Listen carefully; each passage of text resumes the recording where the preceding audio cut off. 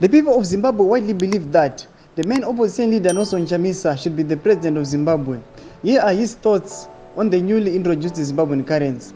Muri Zimbabwe saramina mashoko atogwa na Nelson Chamisa nokudzirebo subscribe like utana on the bell icon. Tombo uchana mabdisa nokupa pano pa Z News Live. Needs political change, not a currency change. A currency is a bundle of trust and confidence.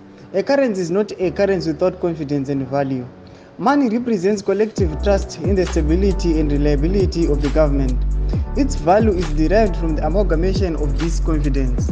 Instead of introducing a structured currency, we need a conversation that produces a citizen-backed structured political change and a new government. Currency change has failed before, and it surely will fail again. All this because of broken politics, disputed elections, and contested national processes. In recent years, all these currencies failed because of bad politics: Zimbabwean dollar, US dollar, board note, RTGS, ZL, LS dollar, gold coins, ZIG.